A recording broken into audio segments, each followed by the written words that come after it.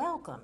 Today we're in the garden with Margaret Brinkhouse, a founding member of the Louisiana Gourds Society and the Louisiana Craft Guild, and Karen Willingham, who is a gourd enthusiast and a master gardener, and she's also a garden artisan, as both of these ladies are.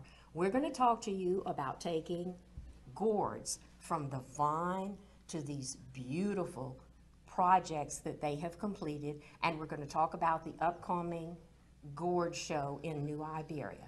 Karen, could you tell us how you start growing gourds, the basics of gourd growing? Well, gourds have been around for a very long time, and the basics is like you would grow squash or zucchini. You just plant the seeds in a mound. You want to have about 8 feet around them. You plant them in the spring.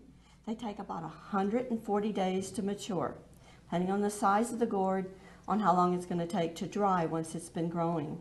You can have them growing up on a trellis, or you can have them growing in a mound, but you want to have about 8 feet if you're going to grow them on the ground. And you mentioned a trellis. You can grow them up on the trellis. I grow the gourds on the trellis, up on sticks, you know, in order to have a lot of area and a small area, because I like growing a lot of gourds and I don't have a lot of space that has a lot of full sun. You want to do full sun. But you could grow them on an arbor. I've grown them accidentally on a tree. That worked out well. Where do you grow your gourds? I grow them, I let some grow on the ground, some on a fence, some on a trellis or an arbor. So you can use your imagination. Oh, definitely. You wait until the ground is warm, about the time that you would plant eggplants, is what I tell people, and poke those seeds in the ground, and they're going to start growing. They're really not a hard plant to grow.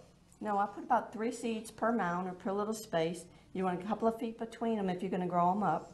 I have them growing in buckets sometimes up on a little trellis, and grow little egg gourds. I think we have some pictures to show you what they look like when they start growing.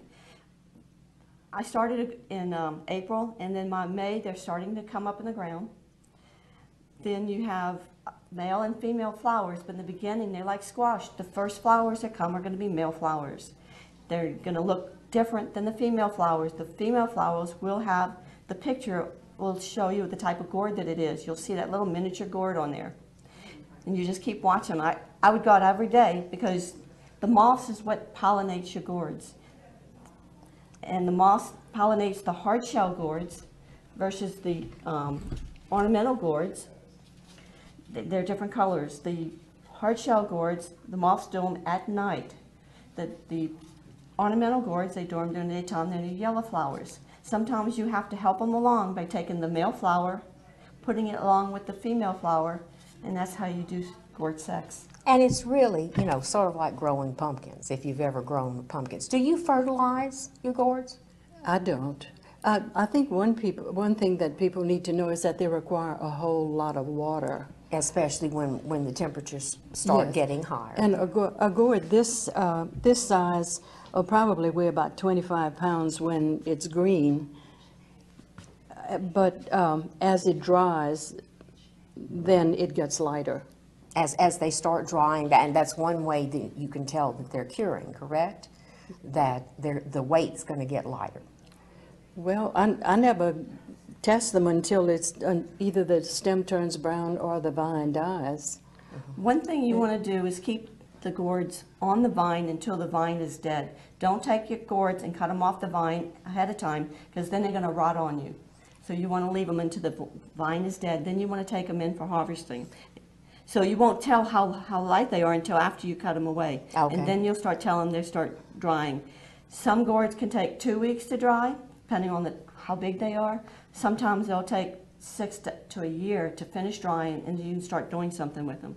Now, and I noticed you leave the stems, a portion of the stems, when you cut them. Definitely, yeah.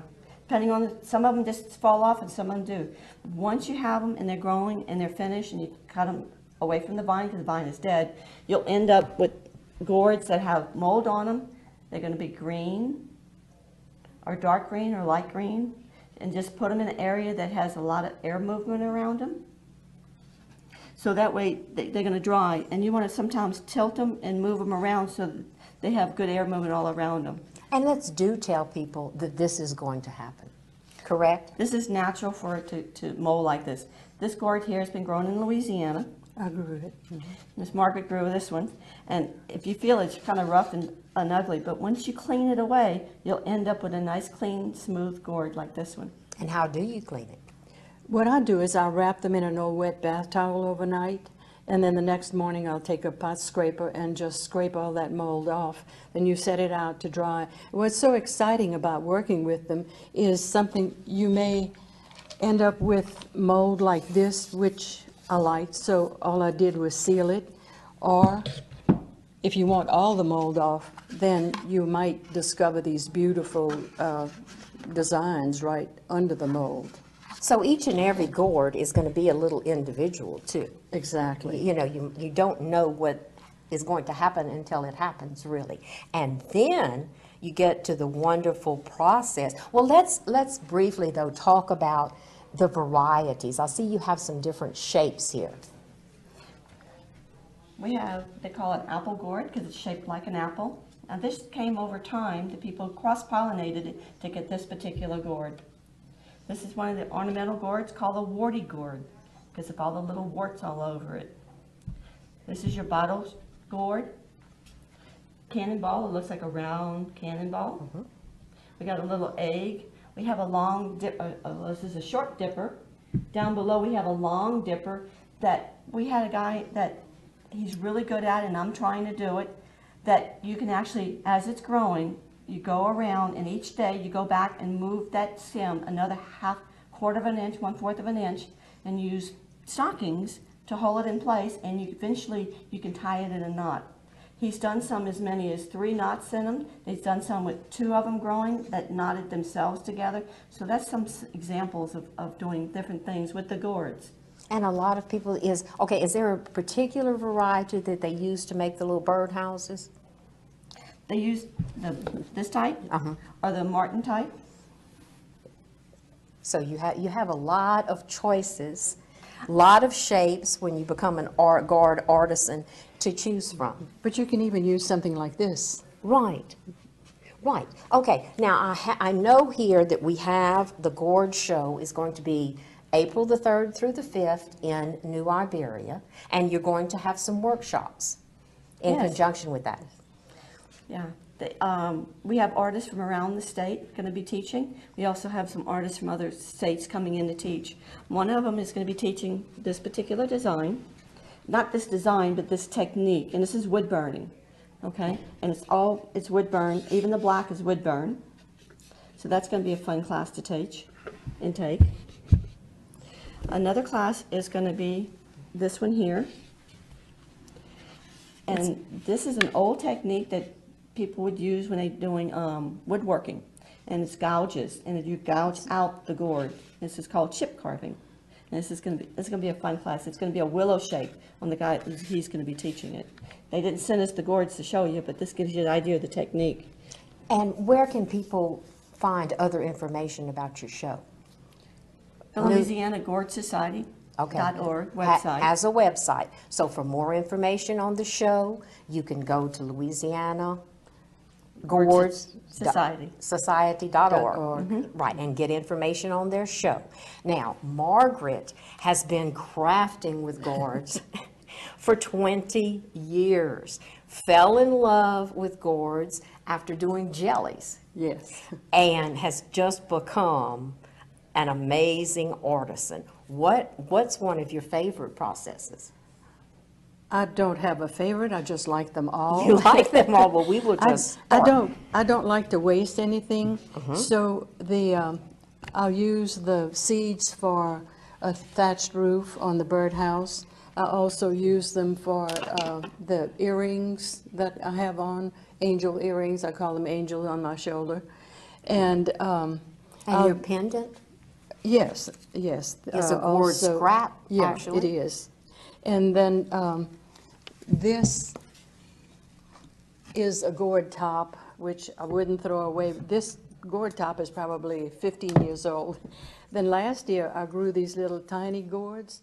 These are called spinners. And I don't know, they just seem to go together, so I made a turtle out of them. And I experimented this year. These little gourds matured in like 2 months, and so I tried planting another planting, and I made another crop. And you made a second yes, crop. I did. When they're small like this, they'll dry in a hurry, but something like this takes a whole year, and then another year to dry. And we did skip that process. How do you know when they're dry? The shell's going to harden. It hardens, and they're really light. When you pick them up and you hear the seeds rattle inside, then you know you can cut them open.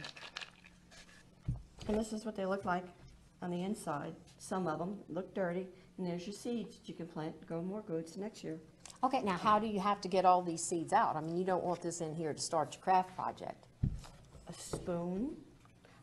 I find the best thing is to use for scooping ice cream, and scoop it out with an ice cream. Come back with a green mini thing to clean the inside and scrape it away. If you wet it down, you got to be careful because the gourd can reshape itself. If it's too wet and one area stays wet, it could crack it. Now, does the dust bother either one of you? I was going to say that. You have to be very careful when you're cleaning or working with gourds because the gourd dust can become toxic, and it does bother me now. I do have to wear a mask, and you should always wear a mask when you're working with them. Yeah, I definitely suit up, and you can see we have a picture of what suiting up, cleaning the gourds. I'll do a bunch of them at one time. Yeah, just make a whole project of it. Why? Do you ever use sandpaper, or you just actually scrape? Sandpaper on the inside, yes, but not on the outside because it could scratch your area on the outside if you're not careful. Okay. I have a special tool that looks like a golf ball that has like rocks on the outside, and that gets a lot of the pulp out, and then you come back with your sandpaper. And then you always have to seal the inside too, so that over a period of time, all these little insects don't come out. Now, how long can you expect some of your craft projects to last? If it's inside forever, if it's away from the sun, it's not gonna. It'll be fine. You know, any type of art you want to keep it away from the direct sunlight. Right, right. But gourds date back to prehistoric times. They found them in pyramids and in caves. They were used as containers before we had any dishes or baskets or anything to transport the goods. They used them for milk and water, and then they used them as bowls to put their ducks in after they kill them, and to, you know, if they were going to move from one island to another, then they had to protect them from the critters. And there's even speculations that the seeds floated across islands, correct? Across oceans. Yes. In the early histories of the world. This looks like an interesting little project. That's my first gourd purse. I don't like carrying purses, so I just kind of hook it on and I'm on my way. And it opens up, and inside the middle is where I would put all my stuff for my purse. Unique. And how did you get the coloration? Well, over time this one's faded a little bit, but I've used 3 different techniques to get this particular color. Because one didn't work, so I tried another and then another one. A lot of people use gourd. Over time, there's new products come out made just for gourds, but it's just taking other products and using for gourds and stuff. Shoe polish. Some people use leather dye, but in Louisiana, because of our moisture, leather dye in time will seep through the pores inside the gourd, and you won't see those colors any longer. I say, what do you They use, fade. Margaret? I use leather dyes, and Wellborn Gourds out of California have come out with different dyes that are not fade, they're fade resistant. This one I use just brown shoe polish on, the paste kind. And it just brings out the sheen. It's so pretty. And then if you wanted to seal it, what would you use to? Use a spray sealer like a spray varnish. Okay. You can either use a matte or a gloss or a semi-gloss. And this gourd was from Hawaii. This, yes, and I don't know how to pronounce what the technique that they call it, but you pick this. We had said earlier that you can't pick a gourd from the vine until the vine dies or the stem turns brown. After the stem turns brown, this was picked, and they lightly scraped off the design that they wanted, and then it was filled with coffee, grounds and water and thrown out every week, you know, exchanged. And I think it took about 6 months for this to happen. The coffee grounds will just dye this part that was not scraped off, and this just stays natural. And then it was trimmed. Yeah, that it looks like they used seagrass on here and beads. I like using different unusual things. I use philodendron from the philodendron plant. I use horsehair. I use pine needles, which I dye myself, and just anything out in nature that I come across. We can use walnuts. I don't have anything here that I did. Now, this looks like it required a little bit more work. That one took me many hours to do that. I'll do a little bit of time. It's all wood burned into it, all freehand. And I call it a Zen gourd. What other tools do you two ladies use on your gourd work? A Dremel for cutting away things. I use a gourd saw. I use a little miniature sander if I need to. I would imagine different people choose different tools. Yeah, X-Acto knife is one I use a lot. A lot. And wood burners that have controlled temperatures do best. You can take pieces of gourds and make little things like this. This is a boat. With some of the little miniature gourds. Little too. gourds that we grew. That boat represents Gourding on the Bayou, which is the theme of our show in April. Wonderful.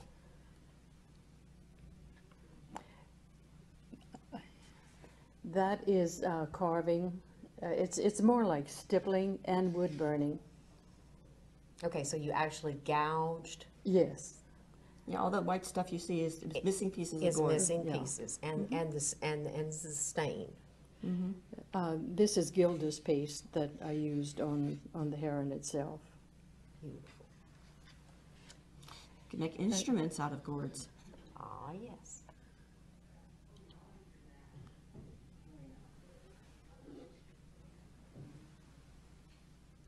This is called a thunder drum.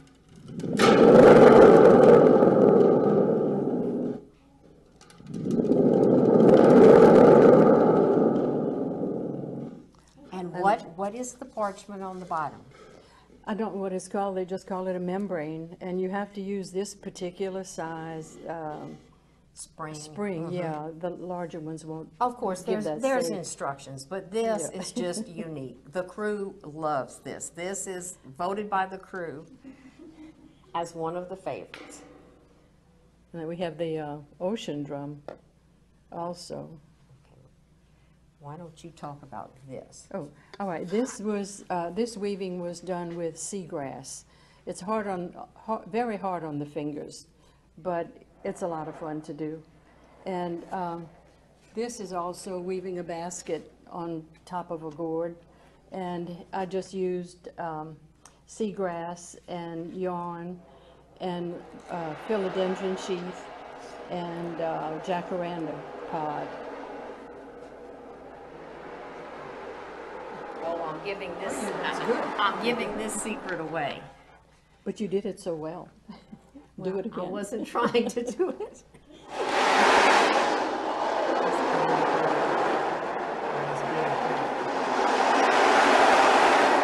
Sounds like ocean waves. They're supposed to.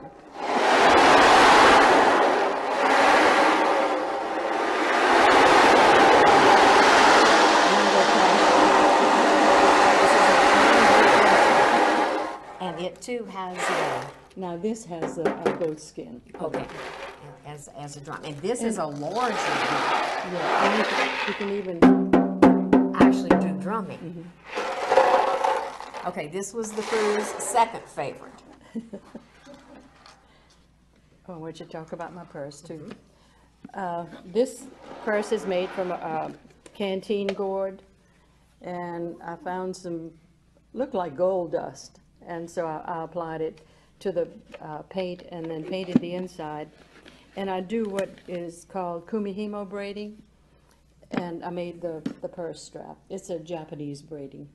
Takes a long time to do, but it's a lot of fun. I can't sit and do nothing. I have to be busy. Now, can you work on your gourds while you watch television?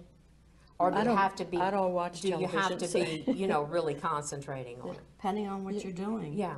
You know, I'll You could- weave watching TV. And you could be cleaning, for sure. No, you want to do that with the sink or Outside. outside is Oh, the okay. best thing, because you don't want to have that inside and have the mold inside, because it could affect somebody else that you don't, in your That's true. household. That's true. Now, this is, That's it's either a bottle gourd. It could be a snake gourd that I just cut part of it off. and unique little seeds.